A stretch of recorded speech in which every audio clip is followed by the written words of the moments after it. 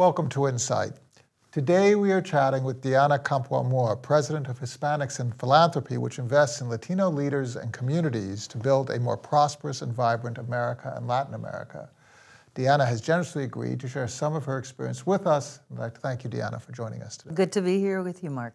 It's so interesting to be talking about philanthropy in this time when there is this fear of the other, this fear of, in particular, Latino and Hispanic communities have been called out as if Latino and Hispanic communities are in some way alien to the United States, which is just an astounding lack of knowledge of our history. Talk about the importance of philanthropy in building a civil society. You know, philanthropy at the end of the day is about giving. Yes, the tax exemption has helped, you know, to build important organizations, foundations that give a significant amount of money. But, you know, most of the giving is done by regular Americans, you know, to their church, to their hospital, to their school, and so on. Latinos, who are 56 million of us here in the United States, are part of that giving. And what's happening is that the public discourse has to blame someone. And so they are blaming Latinos as if we are the takers. Well, in fact, we are the givers. We are the givers of economic prosperity. We're the givers of family values. We are, you know, the givers of, you know, a number of small businesses and, you know, of an evolving America that is much more philanthropic.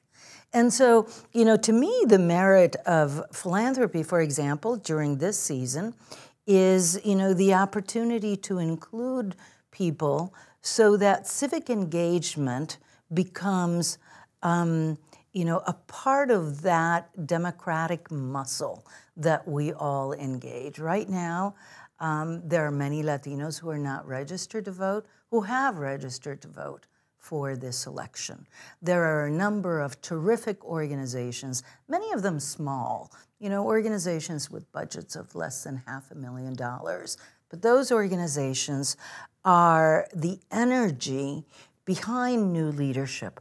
The people who are in their 20s and 30s are cutting their teeth in organizing their communities, in raising the leadership and raising their voice, in understanding public policy. And one of the things that I think is so interesting is that the financial wherewithal to give, and to give on, it really comes from the community itself, not only in the form of taxes, which we all pay in order to support government institutions, but also in terms of giving to schools, giving to churches, giving to small organizations that help our community.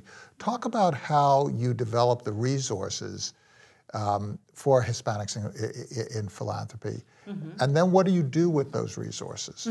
So, you know, I think there's a number of ways, you know, to develop those resources. One of the ways that institutional philanthropy can help is by being a leverage. So let me give you an example. A few years ago, most organizations that were local and on the ground, they didn't have access to the Ford Foundation or Rockefeller, Kellogg, very large foundations. But by investing, for example, in a funders collaborative, you can have the Rockefeller Foundation investing with the Castellano family, you know, which is a family that won the lottery, and with, you know, John Garcia and Amelia Gonzalez, who are also individual donors, and Bob Reveles and a number of others who give, you know, in a way that, you know, is not institutional, but in a way that adds not just money, but value, ideas, community cement. What is your current budget? Our operating budget is about $4.5 million.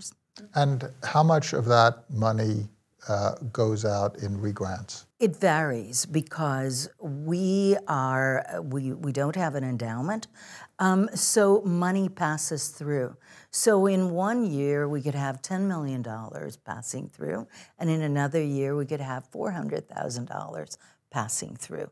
So for example, during the Central American children's tragedy, we had, over $2 million passing through just in a couple of months. And not only that, but we were able to leverage additional sources from governments, from churches, and from individuals. So that's a large amount. But we, unlike a regular foundation, we don't have an endowment that has a particular payout every year. Do you have particular areas, children and family, international programs, education, and so on, that you have particular expertise in, and that become the nexus for some of your giving? We are a network of over 800 people. And by the way, we're a network that does not exclude.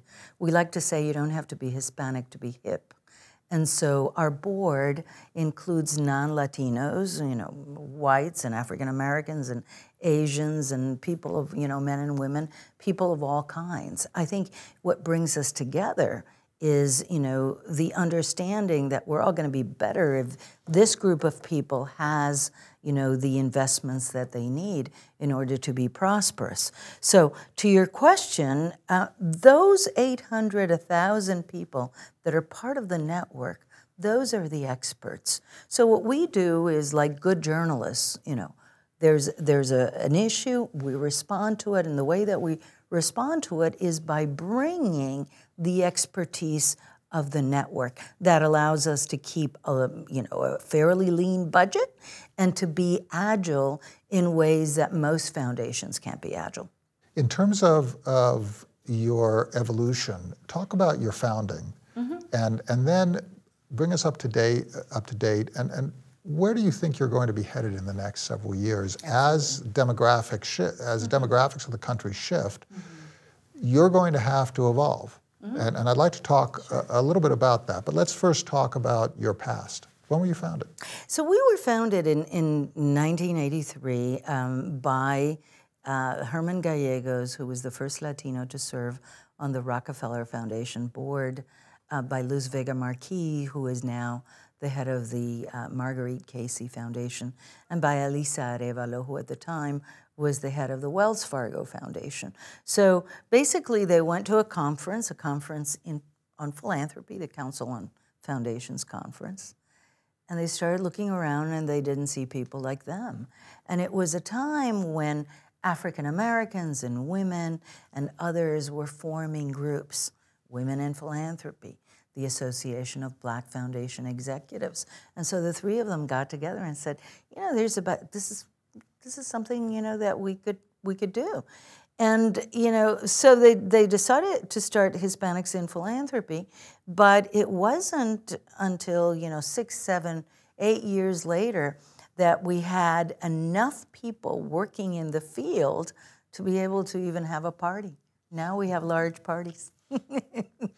So do you think that your future is going to be more international, leveraging the U.S. tax code to improve investments south of our border in order to improve life in those countries and therefore reduce the pressure for illegal immigration?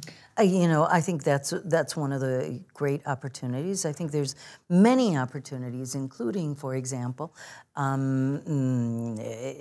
Mexicans can now vote in elections in Mexico as well as here in the United States. So double citizenship means that people here have a say in their countries of origin. We can advance democracy in our countries of origin, but I think over the next 10 years, we're going to see more digital philanthropy. We're going to see an expansion of what it means to be a giver. We're going to see, the metaphor of giving translate also into civic engagement, and civic engagement translate into, public policy muscle. And I think this, what was, the province of corporations, this notion of transnational or global work, is going to be more and more the province of the civil sector. Because indeed what happens in Mexico, what happens in Cuba, impacts the United States and impacts, our families. Latinos in the United States are the highest source of income for most of the countries in Mexico, Central America, and the Caribbean. So we can either look at that and just say, okay, well, I hope they make money and send money home, or we can think about how that becomes a leverage for many other things: democracy, citizen diplomacy, investments in home country, any number of things. This is such a fascinating topic, and more to come, I'm sure, as history unfolds, and we are living that history. Diana Campoamor, thank you so much for sharing your experience with us, and thank you so much for your insights. Thanks.